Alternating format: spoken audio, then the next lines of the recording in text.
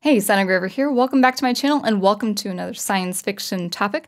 We're going to be talking about writing in particular. Now, just to give you some context or some background, I've been reading a lot of science fiction in the last few months. I've been reading things like the Foundation trilogy, among many other short stories by Isaac Asimov, and I've currently picked up some short stories based on, or written by rather, the writer Frederick Pohl. And I'm just thoroughly enjoying this fiction, especially, fiction of the classic 1950s. It's got a specific tone, it's got some character, it's got some provocative ideas, and I'm really enjoying that classical setting, that classical sci-fi setting. Now, that said, I really do want to be a little bit more balanced with my reading fiction, in that I would like to read more recently, published books. Something that's been published in the last 5 to 10 years, or even more recent than that. And so I had remembered that I had a space fantasy novel, or really, I would categorize it as a science fiction. Well, yeah, science fiction, but really space opera. That's the category specifically. And it's been on my Kindle for the last 4 years. And I remember reading the prologue and being very intrigued by the prologue. The setting was right. It was like, yeah, this is a little bit of a sci-fi, space fantasy vibe, paying homage to Star Wars and maybe some earlier classics influencing Star Wars. And I liked the feel of the setting. So I reread the prologue just a few weeks ago. And I'm like, yeah, let me give this novel a shot. And I gave it a shot, and I was very disappointed with it. It's about 1 out of 5 stars for different reasons that I will get to in a moment. Now, before I do, I will mention that I'm not going to mention the writer. I'm not going to mention his name. I'm not going to mention the book title. This is an independent author. I'd like to respect that. I'd like to see him succeed, and I wish him the best for all subsequent novels. I think he's on book 3, probably writing book 3 of his series. And I think this universe actually is going to be, from what I heard, I think he's going to be one of many writers expanding this universe that really is a Star Wars galactical vibe. So, all power to him. I hope he does very well. Maybe he will improve on his writing as he goes. But it just was not my cup of tea. But also, I think it's fair to say that it was terribly written. So if you are curious what this book is, you can totally send me an email. I'll refer the book to you that way, but I'm not going to refer to it on this channel because I really would like to be respectful to this independent writer. Now, why I would give it 1 out of 5 stars, I would say it has to do with a few things. The first thing has to do with the hero, the protagonist of the story. He, unfortunately, is absolutely a Gary Stu. He is competent in everything, and I mean everything, even things that he doesn't have to do, even things, even roles he doesn't have to play. Like, he has an AI companion, and she does a lot of things for him, like pilot his ship, but apparently he knows how to maneuver and pilot the ship and all that. And he's very much competent in things that he really shouldn't be, based on his vocation. And so not only is he competent, not only does the reader see he's so good at everything, we see it constantly affirmed. There's affirmation after affirmation, whether it's characters directly telling him how good he is, or other characters talking amongst themselves, referring to how good he is, how they shouldn't underestimate him if we're talking about the villains specifically. So there's that. He's a Gary Stu in that way. He's constantly, I would say the writer is constantly trying to endear us to him, endear the reader to him. And he's just good. He is a very pure heart, a very good heart. Now, that's fine. That you can work with that. We have something like that with the likes of Luke Skywalker. Unfortunately, this guy, this Gary Stu protagonist, he has the heart of gold like Luke Skywalker, but he doesn't have the naivete or the inexperience. He's not an inexperienced man. I think he's in his 40s at least, maybe just approaching 40, and his vocation is very much the same as Han Solo. He talks like Han Solo, he dresses like Han Solo. He's just got that swagger, and he even has the same vocation as Han Solo. He is a smuggler, And he's actually also a mercenary. And so he's involved with a lot of illegal activity. And there's no mention of the empire or an empire. There's no tyranny mentioned. It's just, planets having these, 3 or 4 kingdoms. There's no emphasis on a tyrannical rule until much later that actually doesn't amount to anything because the evil scheming king is stopped. So there's no empire where he would, have that role to, to perform illegal activity and still stick with a moral code. He's got it right. He knows the right thing to do. He's always known the right thing to do, and he will do the right thing no matter what. He's got the old heroics.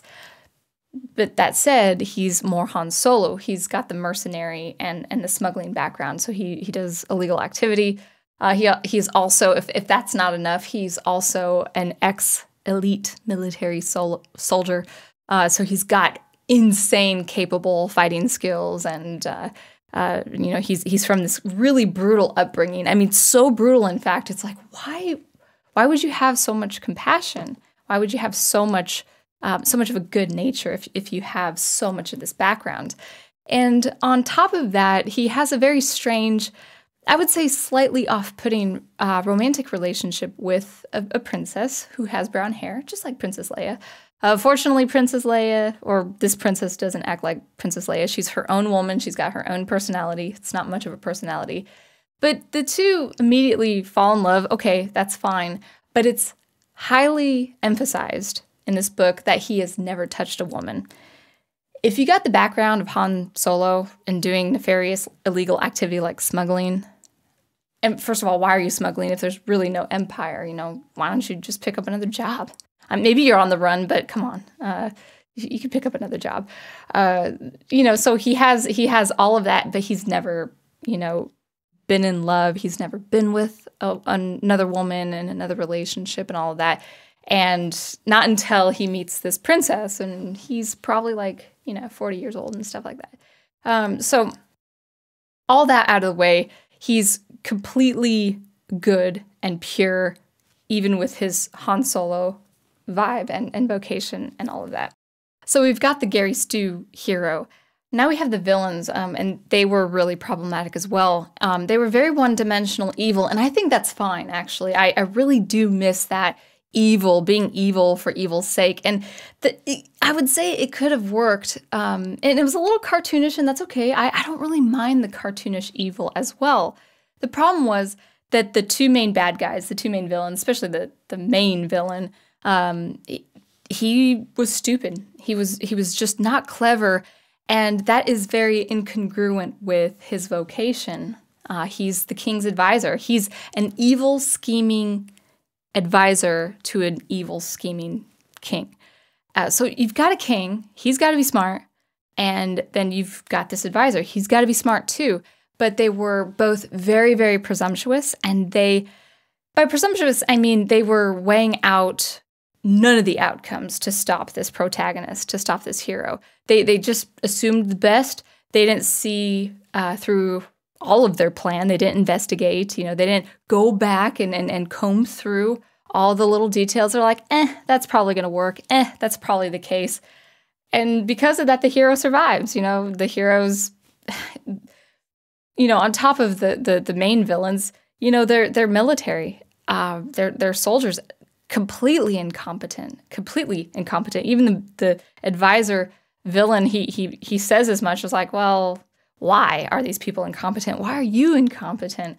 And it's trying to make the hero look good, but unfortunately, the hero who's supposed to outsmart everyone and outrun everyone, he actually doesn't do very smart things. The reason he could get away is because the villains are very dumb. They just don't think things through, and it's very infuriating. So you've got the overly competent hero, and then you've got the very stupid villains. I just wish there was just a little bit of a balancing out where the hero is struggling and where the villains really actually pose a risk, a major risk. Now, if perchance someone knows about the book that I'm talking about, maybe the writer himself, he says, wait a second. they torture this hero. They torture. It's an absolutely torturous scene. He will not reveal the location of his beloved princess, and so they put him through all sorts of shock. They actually bring an interrogation doctor, and even the reader, it's so gruesome that the reader doesn't see all that's happened. But basically, after the torturous scene, the hero is just a bag of bones on the floor, absolutely broken, but somehow he has like a working arm and he hoists himself up onto the interrogation table, and then he crawls kind of in a kind of lame form, in a lame way. He staggers over to the evil scheming king and spits in his face. So apparently he wasn't that broken, but no, actually the novel reveals that his body was absolutely broken. There's even at this one point where he's sitting on the interrogation table, just popping his fingers, his broken fingers, like all just, splayed and disjointed and stuff. And there's this point where he's popping his fingers back into place in front of them. And at one point, I thought he was superhuman. I thought he was part machine, because I was like, is there any indication? Is there something external about this guy that we don't know, that this guy doesn't know, that makes him so special? I thought he was superhuman, but it turns out a few chapters later, it was confirmed that he is totally human, totally just like you and me, just very strong, very, very much an elite soldier, a capable fighter. But the torture should have broken him, if not physically, mentally, as it was confirmed by the villains themselves. So there is that. And this actually leads me to this next point, why I just really couldn't get into this story all the way. The hero feels like a stranger the whole time.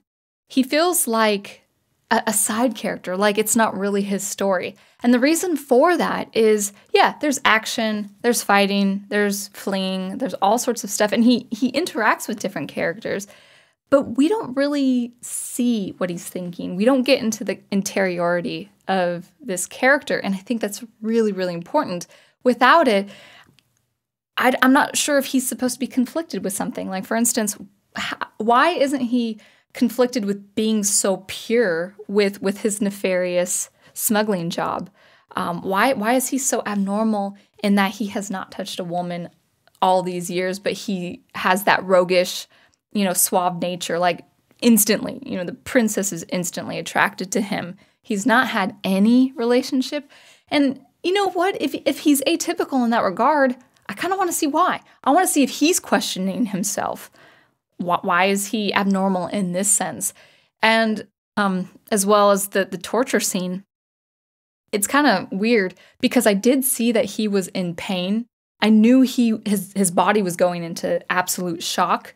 He was twitching, and you could see that he's writhing in pain. And even so, I did not feel his pain, if that makes sense. He just kind of went through the torture, and then the advisor helps him, escape for some under some pretext. Give him some med packs, give him some water, give him some food, and basically he's flying a ship just totally fine, totally healed and stuff like that, which was kind of weird. But in the torture scene, I didn't see his psychology screaming, like his brain and his mind screaming. I didn't feel his pain. And it might be sounding a little sadistic that I would want that as a reader, but the point is he was just kind of going through the torture scene and then moving on to the next thing. That's actually very much what his character is. He's the same man that you see him right at the first page all the way to the final sacrifice. He even sacrifices his life, and he's the same with no real conflict. He's always resolved, which I need conflict. I mean, even with someone who is aspirational like Luke Skywalker, I need conflict. He moves from one big thing to the, excuse me, there's the microphone. He moves from one big thing to the next, and there's no real consequence, not even emotionally, not even psychologically, and I want consequence. And so there was that. There was no interiority. There was absolutely no inner conflict. He feels moody about something, or he feels sad about something, or he feels very solemn about something, but I don't see why. So I needed some interiority. I needed some, inner space and, mode of thinking, some sort of mode of thinking. So I understand this character. Without it, he was the main character, but he felt like a stranger the whole time. And then finally, on top of being so confident and having it be confirmed and reaffirmed that he does the right thing no matter what, okay, I get it. He makes the ultimate sacrifice. And then in this kind of threshold between life and death, he's given the chance to live again, to be with his princess. And to the spirit before him, who was an ancestor, the first galactic knight, the galactic knight, calls him a hero. And then this main hero says, I'm no hero, I'm just a hired gun. And I'm like, that kind of false humility drives me up the wall. I think, what, if he would have acknowledged the heroics of another person if that person did exactly as he did. But even if someone didn't do that, if he was the only person in the world to have done that, come on. He's a hero. He sacrificed his life to save billions of people and his princess. So the false humility is really annoying. It kind of like gets on my nerves just a little bit. So there are a lot of things. I could actually go into the details. There are many more things that just made the book very not hard to follow. Actually, it was an easy read, but it just didn't feel right. It didn't feel right. So that is what I'm going to say. He's a Gary Stu, one-dimensional in that he has no arc. He's the same man from the beginning all the way to the end. The villains are not only one-dimensional evil, which is fine, just be clever. I don't care about one-dimensional evil. I don't care about being evil for evil's sake, but be clever, especially if you're an advisor to a king of an entire planetary kingdom. You just have to be smart. You have to be calculating. And when I see that you're not, and you let the hero get away, I'm sorry, you're not a good villain at all. So there was that, and on top of that, there was no inner space. There was no interiority. I really couldn't get to know the main character personally, which put me off because it's like I don't feel the stakes. He just goes from one big thing to the next, really without changing, And not only that, there's this it's very much incongruent.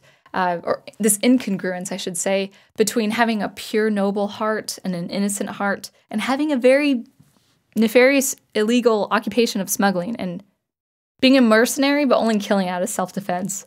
Yes, that actually happened. He did shoot out of self-defense. For those of you who love Han Solo, Han shot first. This writer wanted this guy to be as cool as Han Solo, but he did not want to shoot first. So there's that. So that is the first thing. Those are all the reasons why I give the story 1 star out of 5. I will say I give it the 1 star because it's a complete story. There's the beginning, the climax, and then also the resolution. So there's that, but that's all it had going for it. So more to say, but this video is getting long. I actually did want to talk about something with this. So basically, this book was written as paying homage to Star Wars. In fact, I think either the preface or the general synopsis of this book, I remember the writer saying that this was basically, this story was a reaction against Disney's treatment of Star Wars. And I would say, okay, that's good motivation. That's good enough motivation. You actually put your money where your mouth is and wrote a book. That is so cool that you did that. And I think that is to be recommended. That is commendable. But I would say that's not enough. That's not enough. It's not enough to write a book that pays tribute to the old heroics, that traditional old heroics, the old-fashioned heroics that involves the traditional masculine hero. All of that is very good, but it's still not reason enough to just have a story. It's not enough to make a good story, I should say. And I really wish the writer considered getting an editor. I think he just self-published, which is great. But I just say, please, please, guys, get yourself an editor. Get yourself a very good editor that would help not just with grammatical things, but also content. You know, have the editor ask questions. Well, why is this so? What's missing here? All those things that an editor can pick up. And so I would say it's not enough to just want to write a story with old aspirational heroes even. You've got to write a good story. And this kind of brings me to this point that this is a kind of virtue signaling where you're so focused on, you know, this kind of banter or this kind of counterattack, you know, against all the ideology and all the insidious agenda that has really just not just tainted, but also ruined all these franchises that we love, yes, including Star Wars. But it would be your own agenda. It would be your own virtue signaling if you just stuck with male hero, no arc, no conflict. He's good at everything. And this is true, by the way, with female heroes. I'm not just sticking it to the guys, but don't make your hero a Gary Stu. Even in the name of defeating Disney Star Wars, don't make your hero a Gary Stu. Make your hero able to undergo proper editorial treatment. And I think that's really important. We can be so fixated on being anti-something, so anti-Disney treatment of Star Wars, that we go to the extreme without, you know, fermenting and cultivating a proper story, a good story. So that's what I wanted to say with this review. You know, on top of this review is it's not enough to go back to the traditional masculine hero archetype. You got to make him good. You got to make him a very good character. You got to make his love interest very convincing. You got to make him struggle with stuff, even if he's a competent fighter, for instance. Maybe he's a competent fighter and pilot. You got to make him struggle with something else. You got to make him mess up. This guy never messed up. This guy never messed up. The villains didn't let him. And that's a problem. It's a problem to write stories in that way where it's like, nothing else matters. I just want old heroics. There's more to that. Because if you don't have that purpose and you don't push yourself to write that archetypal story, that hero's journey, but also well done, it's not going to stick. And it's going to... the culture will pass by it, not even picking it up. If you want something where the culture really understands it and grasps it and loves it and embraces it, you gotta really know what to do in order to write a good story. So that's what I wanted to say.